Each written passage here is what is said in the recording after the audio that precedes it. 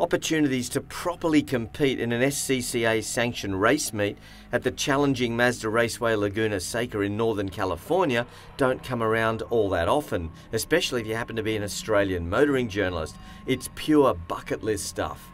But the chance to go back in an attempt to slash a few tenths off my lap time on a corner-by-corner basis, well, that's pretty much impossible.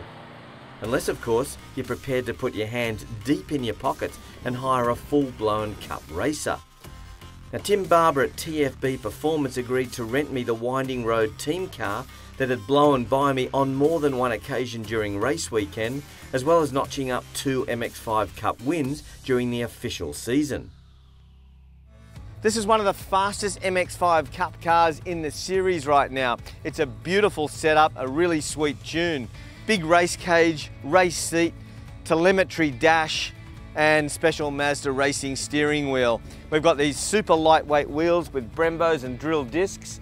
We've got to go below 92 decibels. Now, the normal exhaust system on the MX-5 Cup car runs at about 98. So we've got a quiet exhaust system at the back here. This is not normally here. Looks a bit kind of cumbersome, but that gets us under the 92 dB, which is important because this is kind of a residential area where Mazda Raceway Laguna Seca is. TFB Performance arrived complete with a huge motorhome and trailer driven by Chris, my crew chief for this weekend. These guys are as important as your coach. They're the ultimate problem solvers and vital to your confidence. Thanks in advance, Chris. All this doesn't come cheap, 10 grand, and that's if you don't break it. Bend it or burn it, and you're likely to be up for a brand new $55,000 US MX-5 Cup car. There's also the issue of getting on the actual circuit, no mean feat, even if such an opportunity is sanctioned by Mazda US itself, something that only happens twice a year and only for family and friends. Of course, if you want to improve at any sport, you need a coach. And for me, there was only one choice in the US, 2015 Daytona winner and all-round nice guy, Kenton Koch. Kenton walked us through the MX-5 Global Cup Invitational late last year, and I figured if he couldn't help me shave a tenth or two off my best race time, then I was probably beyond all redemption. Thankfully, the Saturday skies were clear as we arrived at the track at 8 AM for a scheduled 9 AM start. And like any amateur, I was praying for clear skies and a dry track. Laguna Seca in the wet just isn't fun, and something I hadn't factored in. It's a low grip surface, so even a minor mistake can see the car get pear-shaped pretty quickly. The MX-5 was already unloaded and waiting for my seat fitting. It's so important to feel comfortable behind the wheel before you head out onto the track. It might not seem like much, but my goal was to clock a 148-149 down from the 150 I'd managed on race day. Easier said than done at this most daunting of race circuits. But with 70 odd laps under my belt, I was quite confident that I knew the track well enough to press a little harder. Even Kenton and Chris, the crew chief, says this is a handful. All MX-5 Cup cars require great driving skills. So if you can't drive, you're not going to be fast. After a couple of extra seat inserts, I was good to go. Thankfully, I wouldn't be up against any of the crack drivers from the MX-5 Cup Invitational. I'm only competing against myself and my pathological fear of the 2 balls-out turns that had me jinxed. Turn 6 into rail straight and turn 9 rainy curve. There was a ton of things I needed to work on, but mostly it was all about the basics. The stuff we've learned 100 times but easily forgotten when the pressure's on. Getting your eyes up. So much harder than it sounds, but crucial if you're to nail a string of turns with the maximum entry and exit speeds. Quicker transition from throttle to brake. I have a tendency to come off the throttle before hitting the brakes, and that can cost you a second or two, especially in turn 2, where decent rolling speed is critical. Corner speed. I was too focused on how early I could get back on the power rather than how much speed I could roll through the corner. And then there were the track-specific issues, corner by corner. While the car felt familiar, Kenton's advice was just take it easy and get familiar with the car. While it wasn't a race, there were plenty of high-performance exotics on the circuit, ready and willing to show the MX-5 a thing or two. My strategy was to take a corner-by-corner approach, commencing with turn 2 and its double apex, at least for this session. More if I could remember though. But right from the get-go, this car felt more tied down and better balanced than the cars I'd raced here previously. It felt beautifully tied down and begging to be pushed harder than I'd ever gone before in race conditions. Belting up the main straightaway from second at turn 11 and on to fifth with a throttle pin, your sense of self-preservation is telling you to hit the anchors long before you need to, especially in the lightweight MX-5. But you resist, telling yourself, don't brake, wait, now drill it, quick, off the pedal and turn in. And roll and wait, okay, back on the throttle and let the car run out. Well, that went well, I thought. I've just rounded up a 911 and a few others. Turn 3 was better too, but damn it, I was still holding too much brake and for too long, with not enough rolling speed through the bends. It slows you down on the run up to turn 4, where I'd been hit on lap 20 last time I was here. Turn 5 was by now a favourite. I was braking way later and rolling through more speed and loving it. But still too slow getting back on the power. It's really frustrating, but not nearly as challenging as turn 6. Turns out I'm good up until I tap the brakes at full throttle in 4th as I approach the crest. Then I panic and dab the brake again on turn in with near catastrophic results. The car spins only 180 degrees thankfully, but I managed to keep it firmly on the black stuff. Really annoyed with myself, as this was going really well up to that point. I felt better knowing I wasn't the only one though, facing the wrong way at some point during the day. The corkscrew approach is way more difficult than the corkscrew itself, because the left-hand entry is blind, and then it's a quick right and flat down the drop before shifting into 4th and lining up the tricky off-camber turn 9. Not back on the power early enough. Getting it wrong here almost certainly sets you up for failure with turn 10, though I've definitely got more speed through this turn as I hammer down to turn 11 and onto the main straightaway. Even though Kenton says this is my best turn, I'm still keen to get on the throttle more aggressively for a faster exit onto that straightaway. The beauty of a properly set up car is the telemetry, so Kenton and I headed back to the trailer to see what I was doing right and where I needed to improve.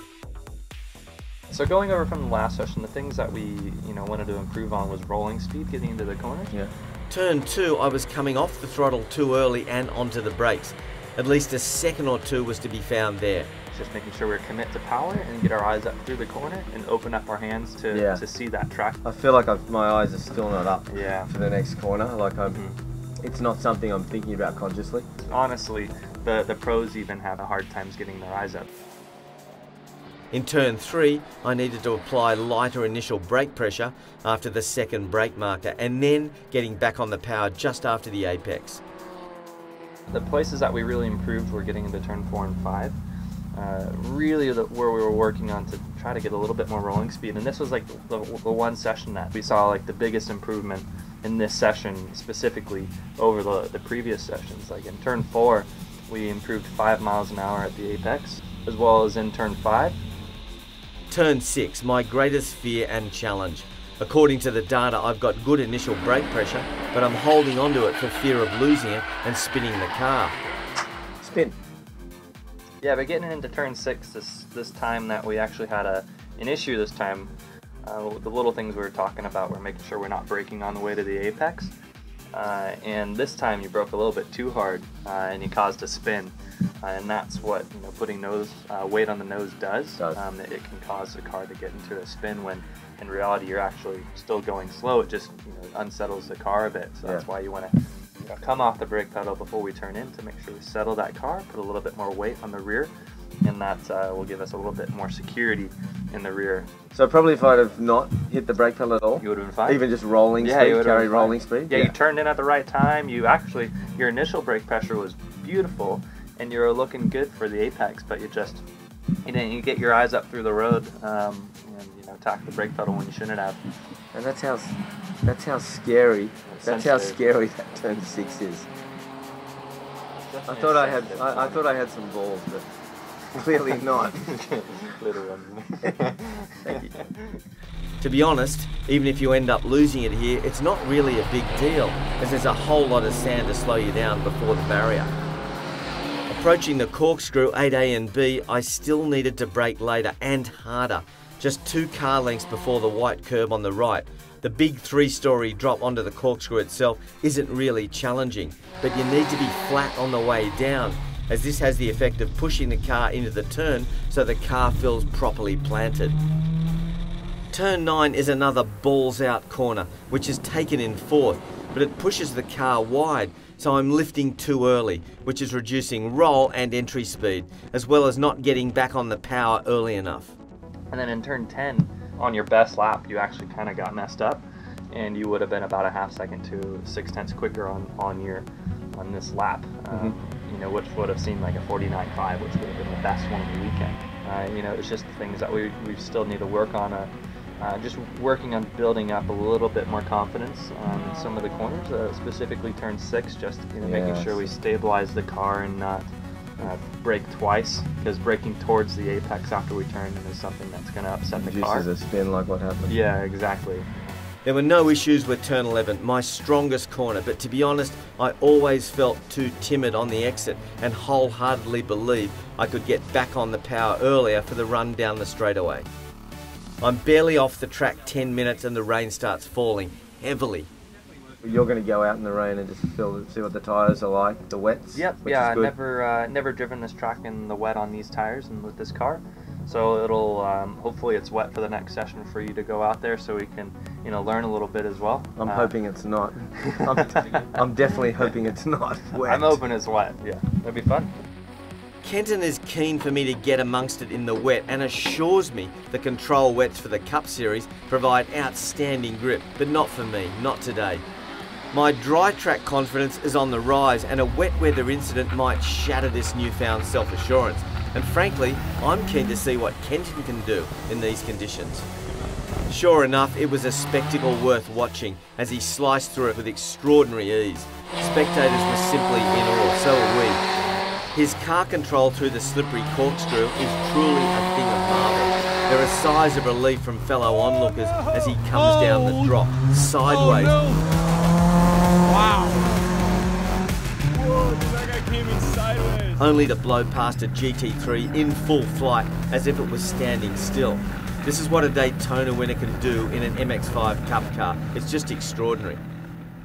No sooner had the rain started to fall, the sun was back out over a dry track, and I'm itching to get back out and nail down a few more corners. Once you know the circuit, it's very much a confidence game, but getting your eyes into each and every corner is a constant battle. And it's so easy to forget this most crucial practice. It's the one thing that requires utter consistency if you're going to improve lap times. The good news is I'd recorded a 149.03 as per Kenton's timing, but I still felt I could take at least another 2 seconds off that result. It was just a question of stringing all 11 corners together on one lap, which I simply wasn't able to get done this weekend. That said, the telemetry indicated that all corners got better. I had better rolling speed to the apex and committed to power, still a tad late, but all at once, meaning throttle to brake, brake to throttle transition was 95% there. Minimum speeds were generally 3 to 5 miles per hour higher in turns 4, 5, 6 and 10. In fact, my minimum speed was identical to Kenton's in turn 2 and was easily my best corner. Turn 4 is still tricky, given you have to have a very high minimum speed through the apex, but I reckon I nearly nailed it. I simply didn't brake at all and lifted later, which helped carry a higher minimum speed. Even turn 6 was a mild improvement despite the spin. Would I come back? You bet, especially with this car and this setup.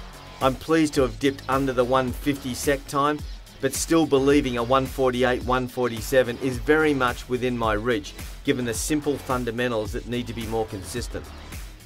Was it worth the 10k for a slight improvement on my lap times? You bet, but I got a lot more out of it than that. It's about learning and mastering a few fundamental rules of racing, which can be applied to any road or track. And when you get it right, it's sheer joy. What a weekend. After 70 laps here at Mazda Raceway Laguna Seca, I've had some massive improvement. In fact, on turn 2, the quickest entry corner, I've got to within 4/10 of my coach, Kenton Cook. And the crew chief has been fantastic, Chris. The car has been wonderfully tuned. And there's 10 other corners that I've got to perfect. So guess what? There's no question I'm coming back.